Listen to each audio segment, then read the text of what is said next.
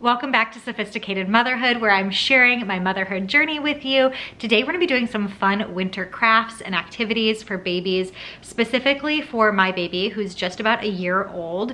And if you don't have a baby that's in that age range, my friend Alyssa is actually doing a collaboration with me today from Dreaming of the Farm. She has 3 daughters, so she's gonna be sharing some winter activities and crafts that she's gonna do with her kids. So make sure to head to her channel if you wanna see some other age ranges and some other crafts and activities as well. But I'm really excited for these.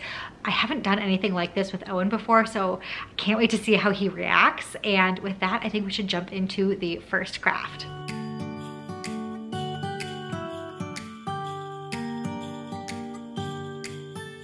The first project we're starting with are sensory water bottles, and I'm going to show you 2 different ways to do these. I grabbed some smaller sized water bottles from the grocery store, and I'm starting by peeling off the labels here. These ones were a little bit more difficult because there was some sticky residue left behind, so keep that in mind. Depending on what type of water bottles you have, you might need to take a little bit of Goo Gone or essential oils to get the sticky residue off. Jingled once more, and then time almost came to a stop. The first water bottle, I wanted to do a candy cane theme, so I wanted the red and white pom-poms from this multi-pack that I got off Amazon.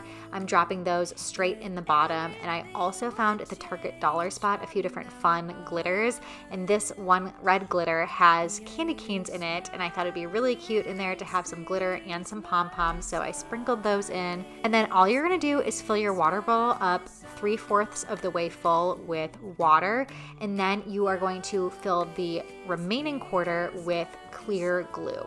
That helps so there's a little bit more friction there's just a little bit more friction for the items that are in your water bottle to move through, makes it a little more interesting as you turn it upside down instead of just having those things float through water. I am then going to add a little bit of super glue. You could also use hot glue in the cap. Really good idea if you have a little baby who might stick something in their mouth, or even an older toddler who could unscrew the top. Because I don't know about you, but I don't want that stuff going all over our house. We forgot what you came for.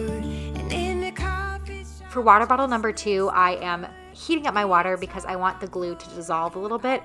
I'm starting with the glue and making a glow in the dark sensory bottle. This blue sparkly glow in the dark glue was perfect. Any glow in the dark glue will work. I would suggest putting the entire bottle in there. It probably will end up being about 1/4 or so of your water bottle anyway. And then once you get all of it in there, you can start adding whatever things you want in there that would be exciting for your baby or for your child. I added some blue and silver sparkles and glitter in here. And I also wanted to put the white pom-poms in there too.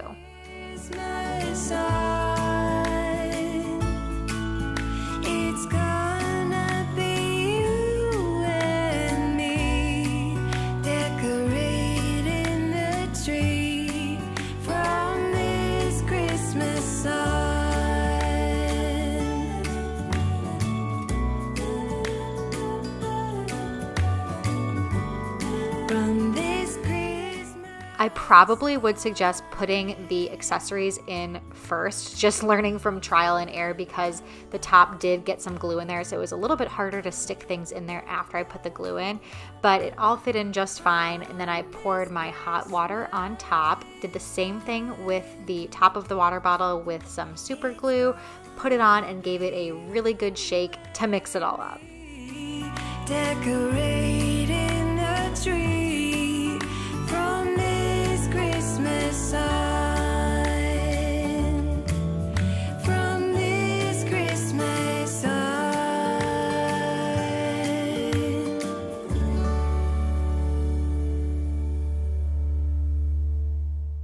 Perfect winter themed sensory bottle with a little special twist because it's glow in the dark. Sensory bins are all the rage, and I want to show you that you don't have to have one that's super messy for it to be fun for your child. And also there are some options for younger babies that don't involve a bunch of small pieces that they can choke on.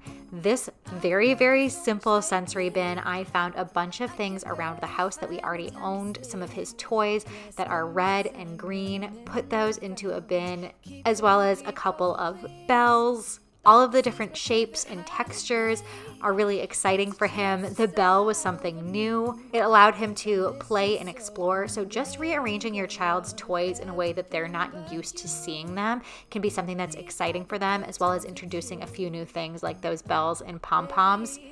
We don't usually have those out for him to play with. If your child is older, you could also do activities with them to have them sort by color. You could mix them all up and have your child separate them into both red and green piles. Really whatever you want, but this did entertain Owen for quite a while. The second very simple sensory bin option is to fill your bin with just a couple of inches of water. I put it on the tile here, and then add some ornaments in there and let your child go to town. Owen is a huge fan of water. You could also put some ladles or scoops in there and let them really explore and have fun, but we have done this one over and over again because of how much he loves it. Just make sure your ornaments don't have any sharp pieces or parts that could fall off, or that they are too small that your child could choke on them. For the last activity, we are doing 2 different types of sensory bags. So we've done 2 different types of sensory water bottles, 2 different types of sensory bins, and then 2 different types of sensory bags. This first one, I printed out a Christmas tree. I took off the part of the Ziploc bag that was white with a little bit of nail polish remover, and then just started by tracing my Christmas tree on the Ziploc. This how it's supposed to be, making our Christmas memories. Oh, and I've been longing to hold you. Get creative with these. The formula is very simple. You can trace anything on there. You could use bright, colorful markers and make it a little bit more bold, or you could just leave it plain and not trace anything on the outside. But all you're gonna do is add in hair gel. Yes, hair gel. I bought this big tub off Amazon for a pretty reasonable price. You can do 3, 4, or even more scoops. Add in some water, and then I'm using more of that glitter from the Target dollar spot, the Christmas tree ones, and then more of the pom-poms in the red and green colors. And that is it. Seal it up, and that is the first one. It's so fun to move these things through the hair gel. I almost want to play with it. Baby, this year it's just gonna be you and me. The second one feels like a little bit more of a craft for the adult to make, but I am going to make a snowman here. And there are different options depending on the age of your child. So if you have a really young baby, I'm going to show you exactly how to do that so they can play with it. And you can stop this at any point in the process depending on how old your child is. So if you have an older child who can use glue, they can help make the snowman. You could cut out the shapes for them and then have them glue it using Elmer's glue. But if you have a younger child that could choke on pieces, or they're just not able to use glue and don't have that dexterity yet, I cut out 2 felt shapes. I wanted it to look like a melted snowman, and you could use a large white pom-pom. I didn't have one, so I got kind of creative here with cotton balls. If you're having your child put it together, I would not recommend that you give them a bunch of cotton balls because it was a little bit tedious and difficult there. Let's have a toast for the lovers. We'll tumble round in the snow, and my heart's going boom, boom, boom. You're so beautiful. And I also used a little bit of black felt to cut out a hat and put that on top of his head. And then use whatever craft supplies you have on hand to turn this guy into a snowman. I had googly eyes, so I put those on, put an orange one for his nose, and then a bunch of little ones for his smile.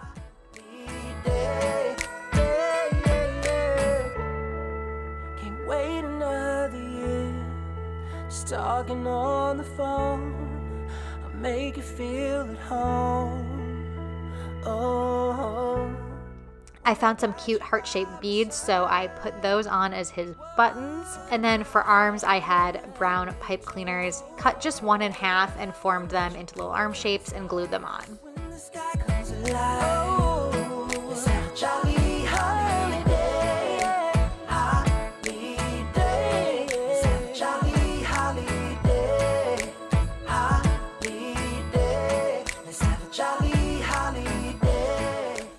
Same thing here, I use nail polish remover to take that white portion off, so it's just really simple and your child can focus on what's in the bag. Added my snowman in there. You could also decide not to glue all the different pieces together and just let them be separate so things move around in there and it's more interesting for them. Even when it's glued together, I think Owen really enjoyed being able to feel all of the different textures. You'll see I did throw in some more of the white pom-poms to make it look like snow, and I put them on the floor and decided to tape them down. I have done a few different sensory bags before, one with oil, water, and food coloring, and it made me so nervous that he was gonna put it in his mouth and bite it because he has teeth now and stuff was gonna go everywhere. I don't want him eating hair gel, so that one I definitely wanted to tape to the floor. But the snowman one you could probably let your child hold on to, even if they are younger, because if they bite into it, it's not like they're gonna get a bunch of hair gel or food coloring in their mouth or anything like that. That's it for today's video. I'm gonna let Owen keep enjoying all of his new activities. Make sure to check out Alyssa's video. I hope you enjoyed. If you did, give it a thumbs up. Subscribe to my channel for more. I'm so glad you're here with me as we navigate this motherhood journey and together we make it sophisticated. But until next time, I will see you guys later.